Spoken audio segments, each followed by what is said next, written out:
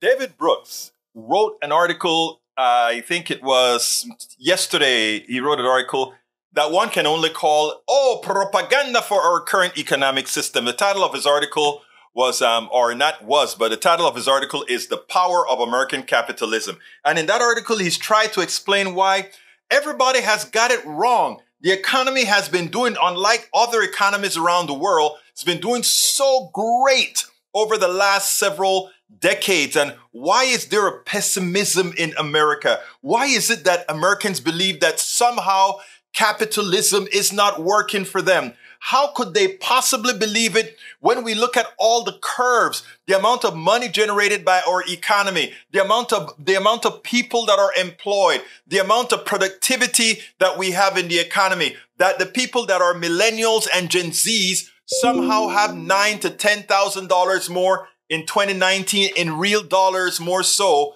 than the baby boomers or the folks that came just before the baby boomers. In other words, things are great. And what it shows is David Brooks and all these elitist hosts and elitist writers just don't get it. And they want to, I think most of them just don't get it because they look at the top line numbers and don't look at the underlying figures, right? I want you to listen to this and then we'll take it on the other side. Listen to the Democrats when Republicans are in office or Republicans when Democrats are in office. They'll all tell you, oh, the country's fading. It's collapsing. No, comparatively, from 1990 to now, you point out our economy is actually stronger. I mean, it's become an even bigger, more powerful machine across the globe. Yeah, and you know, if you listen to Donald Trump, we're in American carnage, the country's in a crisis, we're on the verge of a civil war. But then you look at the data, you realize that's just an inaccurate picture of where we are. As you said, GDP growth, you know, it's pretty steadily up. It's not what we'd like, but it's strong enough. But then you look underneath that and you see that productivity, American workers are not only more productive than workers around the world, but getting even more productive than they were. And then you look at our education levels. We are pretty good in the number of people we send through college. You look at the number of skilled immigrants that come to this country. And then the most surprising thing to me was we think of millennials and Gen Z as a generation that's really had it rough. You know, low wages, high housing costs. And that was true after the financial crisis. But in the last 5 years, Gen Z and millennials are now having the highest wage growth of any age group.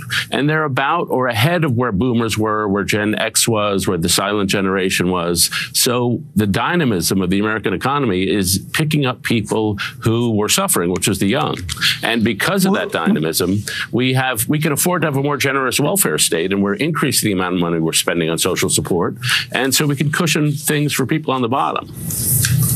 Yeah, and David, you also compare us to European countries. If you look at, again, earnings, GDP per capita, and again, comparatively to where we were in 1990, when the economy was supposedly so much stronger, and before demagogues on both sides talked about how America was collapsing and how capitalism was dying. Just the fact is, comparatively, we're doing much better now against some of the G7 countries even than we did 30 years ago. Yeah, and we have just a slightly different model. I've lived in Europe, and they have a lot of positives to their models. They have a lot of social support. They have probably more secure healthcare systems than we do. But their disadvantage of that model is they don't have as much dynamism and growth. And so what we're trying to do in this country, and I think Joe Biden is part of this, is trying to find the right balance to have the dynamism and growth, but also to have the right kind of social support. And if you look at what Biden has passed, I think he's trying to increase the support without crushing the dynamism. And that's the great skill that Americans, I think, on the center left and the center right have been contributing to. My worry is that we have people on the extremes who are really not, they have lost faith in capitalism altogether. And, you know, if you go to Tucker Carlson, he's attacking capitalism as part of a great betrayal. And so the Republican Party, which used to be like for free enterprise, is not so much anymore. And so these declinists, these people who think we're declining, are proposing policies that will actually produce what they pretend to be trying to avoid. Everybody across the world. It seems that monarchs, sheiks, you name it, they send their kids to America to educate their children. And so, David, if this is what declinism looks like, give me more of it. We're doing pretty damn well. Yeah, and we all, the three of us, we spend a lot of our time focusing on problems, which we should. We should expose the problems of the country. But I think sometimes we ignore how strong things are. I've decided to spend 3 hours a day thinking about artificial intelligence because I think it's just a gigantic thing. That's all happening here. And the innovation is happening here. The vaccines happened here. And I think what puzzles me and what I think about is if you got all these underlying things that are going well, why are we in such a bad mood? Why do so many people think the country's on the wrong track? Why do so many people think the coming generations won't have the advantages that people in my generation had? And I think there's just, some of it is frankly our fault in the media. We're a little too negative probably. Some of it is just a wall of cynicism that is built up. And I was talking to an administration official about this yesterday, that, there a lot of good things have been happening and credit is not being given to those who've passed major pieces of legislation in the last couple of years. And it's just this wall that, things are terrible, terrible, terrible. Nobody's helping us out. And somehow something has to be done to reverse or puncture through the wave of cynicism and disillusionment and distrust that I think is not actually reflective of reality. Here's what's important with what David Brooks says. David Brooks wants you to believe hey, those millennials are doing better than the folks their age at that time. Not particularly true, because at that time, we didn't have the healthcare costs that we had today. We didn't have all the different high costs that we had today that requires a lot more money, but it's beyond that. It's even deeper. We didn't have the lack of future future savings that other generation could have because of the cost structure that you had then. But then there's another magical thing. You would go into TikTok and you'd see a millennial get interviewed. Hey, they're going down the streets of San Francisco or the streets of these other places, see what are people earning, and they usually go in a professional district or whatever. And you'd hear a 25-year-old said, well, I made $250,000 last year. You'd have a nurse that I made $200,000 last year. And you'd have all these folks that say how much they make, and wow, it sounds great. But if they're making that kind of money and the average is only $9,000 or so more than they made back then, it tells a story that these elitists don't quite say. If I have 10 workers and I have $10,000 and I increase the wages by over the years, that it's now $20,000 for those 10 workers. It seems like they all have 100% gain, right? But if that $10,000, $9,000 of that additional $10,000 went to one person, then the average seems pretty good. The median is horrific. And that is what has happened in America. Yes, there are people that have done phenomenally well, and when averaged with everybody else, it seems like they're doing fine.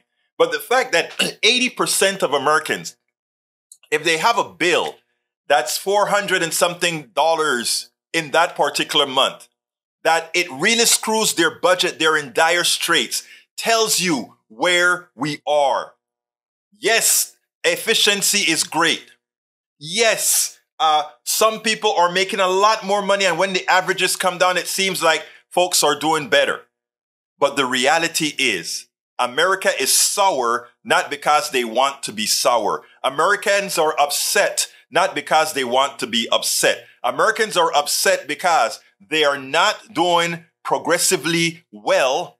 And when they see what's left for themselves, it's not all that much. So these elitists can look at the top line numbers as much as they want. They can do whatever they want as far as saying things should be good. But when you go into Appalachia, the ghettos, the barrios, and even in these different communities and see what people have to do to survive, it's a different story. And it's a story that can be quantified.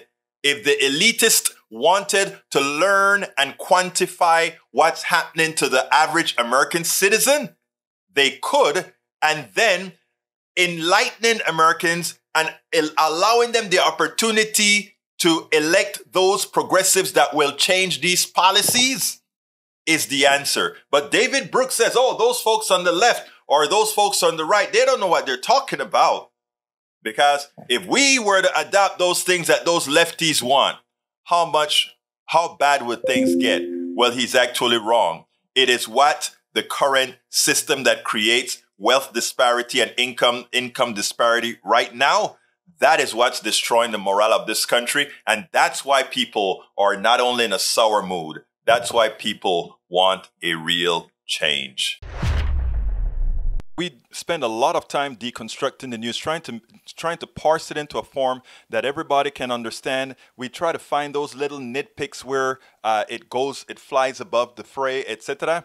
If you really like these videos that we do, I want to ask a big favor. Please go ahead. Number one, subscribe to our channel. And number two, please join if you can. Thank you so kindly for watching. Keep watching. Please remember to share. We must populate the entire internet with our progressive message, a message that we know is what most Americans say that they want. So help us, please join.